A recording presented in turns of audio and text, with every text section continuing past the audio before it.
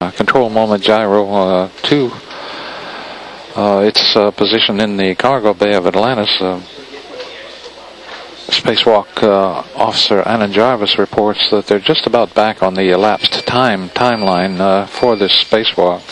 Made up considerable time from what was a 35 or 40 minute deficit. 3 feet of clearance between your foot and my feet. Okay, great. I'm going to go to the back here, Fred.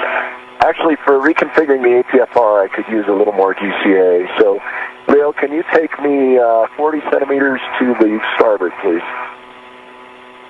Copy 20, starboard. 40, please. Leo and I have good clearance. I'm going to lean back if that helps you. There's plenty of room here. Good clearance. Feet and nothing's happening.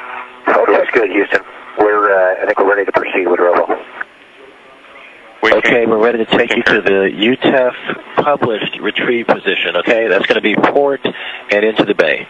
Great.